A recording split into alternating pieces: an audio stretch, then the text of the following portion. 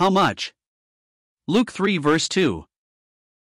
The word of God came unto John, the son of Zacharias, in the wilderness. Luke 3 verse 2. Preacher, how much are you willing to pay for God's word?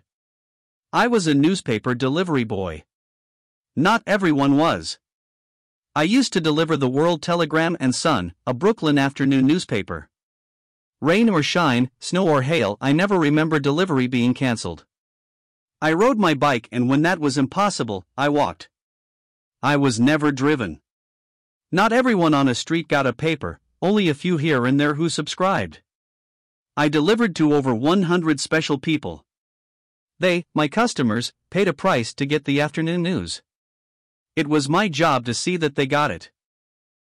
God has given me the good news.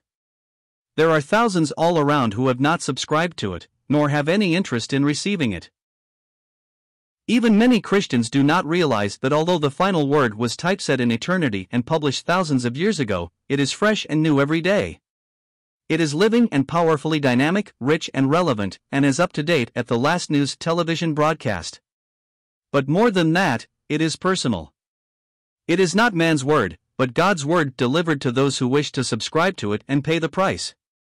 The preacher who wishes to have God's word to proclaim on Sunday must be up early on Monday and every day eagerly awaiting some news from heaven and anxious to pore over the pages of God's timely, but eternal word. When the word was delivered in the 15th year of Tiberius Caesar, a messenger all the way from heaven was winding his way through the traffic, congestion, and chaos of politics and commerce to deliver a message called the Word.